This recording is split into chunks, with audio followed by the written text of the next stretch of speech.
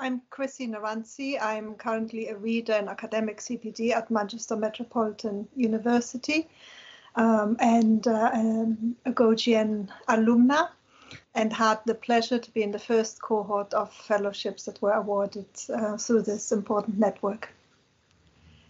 It was a collaborative project developed based on an idea I had on creating a collaborative picture book around the values of open education. So I worked with Helene Pulker, Verena Roberts, Paula Corti, Gino Franzman, Penny Bentley, Brian Mathers, Odie Frank, and Thanasis Frank.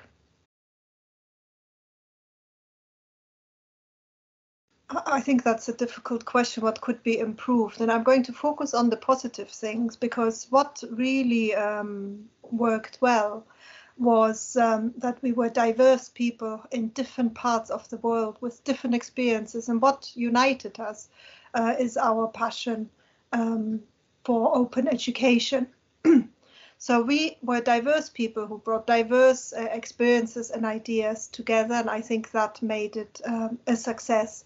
I also like the idea that we used an evidence-informed and evidence-based approach to creating a picture book, which is perhaps a little bit unusual, but fits nicely with working in academia, where we involved the wider open education community on various aspects of how they felt about open education, what the vulnerabilities and strengths are, and these responses were survey informed the co-creation of the picture book. So that what we found out was that exploitation and feeling fragile were the key vulnerabilities that were illuminated by the community of open practitioners and researchers, and the key strengths were the social element and the resourcefulness we all have. What was also very interesting was that curiosity,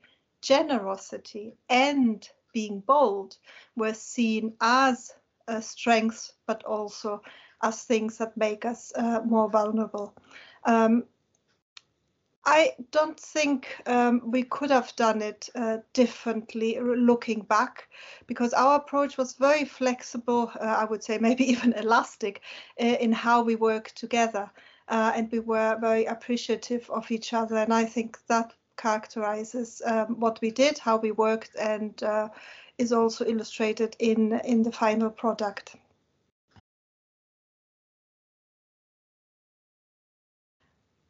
It was that we were the whole team, while it was an individual fellowship, I turned it into a collaborative project, and I was really happy that I did, because it enriched the experience and the journey, as we say, but also the output. So the diversity of ideas, like I already said, helped us, and being open to other people's ideas and not just to those who instantly agree with us. We had disagreements, but they were used in a very constructive and positive way to learn with and from each other.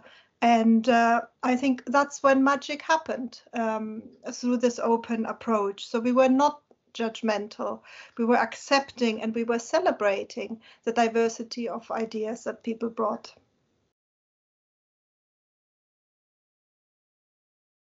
Yes, we had a key challenge, and that was we lost our initial illustrator, which I had recruited.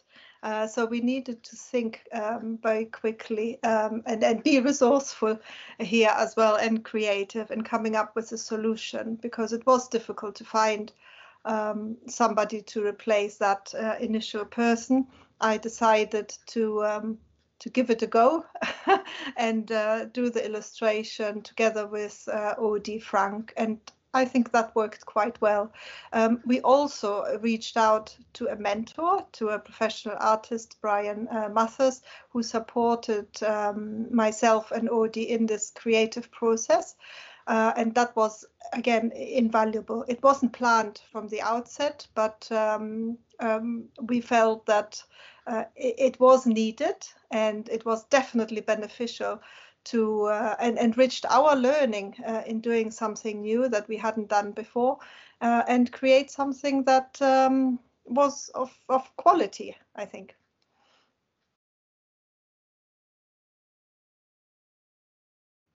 Yes, GoGN was there throughout the process. We had critical conversations via email. We had the opportunity um, to share our thoughts with them. We did that, and we got and the product as it was developing, the picture book. So at different stages, we engaged with the GoGN team to get feedback, and we got some very critical feedback, I have to say. And I am smiling because often we feel hurt when we get critical feedback, but this is exactly what we needed. And I know that the feedback that was provided was in good spirit. You know, it was constructive, wanting us to do well and create something that will be of value for the wider community. So we had honest and frank conversations, often via email, and very useful feedback.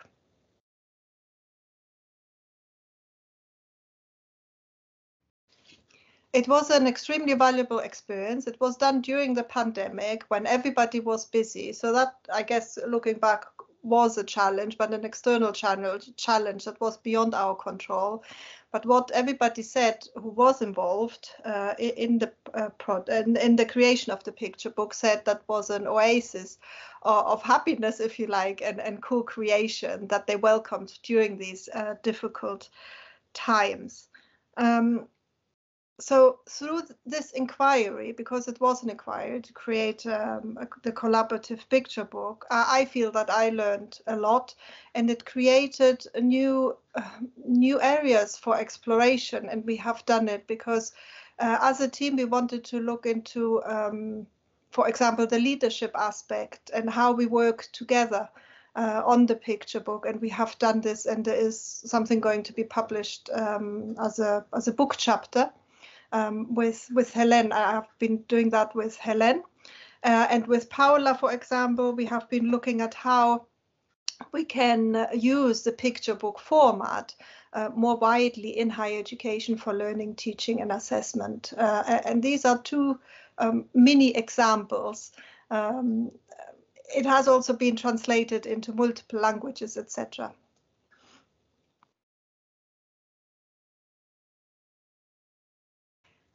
My key advice is, well, maybe two things. One, work with others, reach out to the network, and not only get support, but turn it into a collaborative fellowship, because that's how I think it can grow, and you can achieve more, I think. And the second one is probably being bold and try something wacky, something different, something new, because I know that the GoGN team is supportive of these ideas. So I think when we try and make novel connections, for example, linking a picture book here with higher education that is used in art and design sort of courses, but not more widely from what we have seen in the literature. Try and make novel connections. Yeah, connect the things that don't seem to connect naturally. And that's where I think the discoveries are made and new ideas are generated. And I think that concept also links nicely with what a PhD is.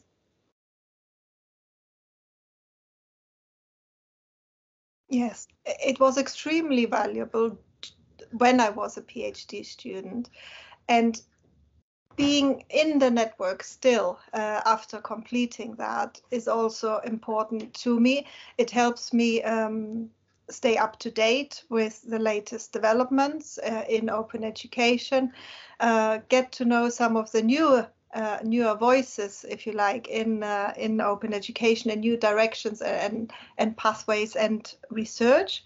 I have to say that I'm more in touch with current other alumni and less with the network itself of active PhD students. So this is something that maybe GoGN could do something about. I had suggested in the various surveys to use us more as mentors, maybe. If that would be possible, I would be delighted to support somebody.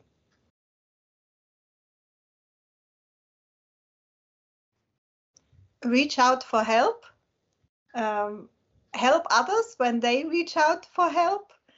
You are not alone in this process, and we are very fortunate that the GoGN network exists. It can only grow and evolve if you engage, we all engage, and drive change, I think, and innovation. Remember to give back, not just to take. It's very much about reciprocity, and I think that's how it should be. Don't just focus, and I'm giving you advice here that I wasn't given. Don't just focus on your PhD, diversify your activities, because again, that links to what I said a bit earlier. It's important to make novel connections that will then feed, and practices that will then feed and inform and shape your doctoral research. So they may seem as distractions, your supervisors may seem stop doing all these things, but I have found them invaluable, and they have informed my research and made the experience much richer.